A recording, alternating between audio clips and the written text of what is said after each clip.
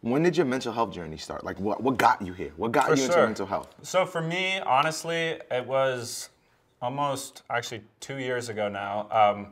I lost one of my best friends in the world. Like growing up in high school, middle school, there was like a group of 4 of us, just like best friends, like our whole, and like we all went to different schools, high school, college, and it just nothing changed. You know, it was like we are always together. And then out of nowhere, yeah, just lost one of my friends. And I had no idea, but he was dealing with a lot of mental health issues, and I had no idea. None of us did.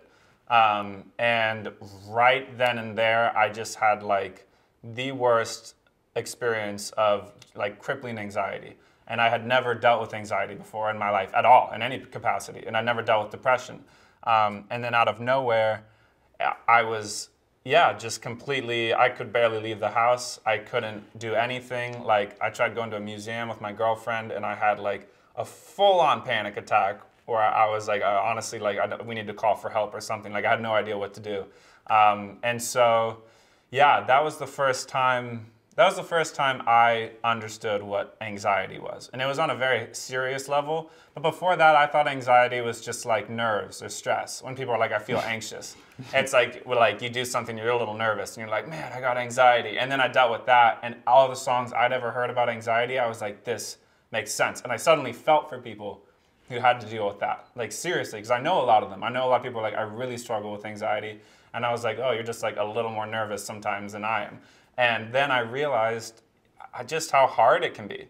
And so that day actually, I was at the museum and had like a full-on panic attack. I came home and wrote a song on a mental health EP called Anxiety. And it was literally just about like, I was just losing my mind.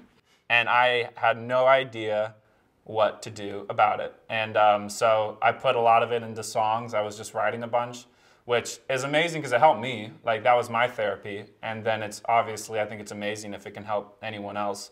But yeah, that was like a very onset beginning to like my experience with mental health. Sink or swim, you said to me, do you see me falling?